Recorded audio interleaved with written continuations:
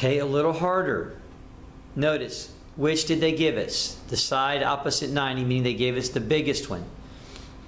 I always want to find the smallest one first. So if this is the biggest one, the smallest one, if this is the 90, the 30 will be half of it. So take 4 square roots of 3 and divide it by 2. What's 4 divided by 2? These are both outside numbers. So 2 square roots of 3. So that means this is 2 square roots of 3. How can I find this side? If I have the small one, the 30 side, and I want to find the middle one, I have to multiply it by square root of 3. So I'm going to take 2 square roots of 3 times square root of 3, which makes a square root of 9. And what's the square root of 9? 3.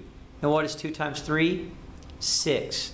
So this answer here is 6. And notice it is a leg. Both the legs are answers in blue.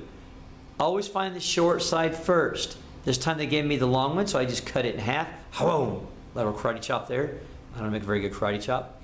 And then multiply by square root of 3 to find the particular middle side.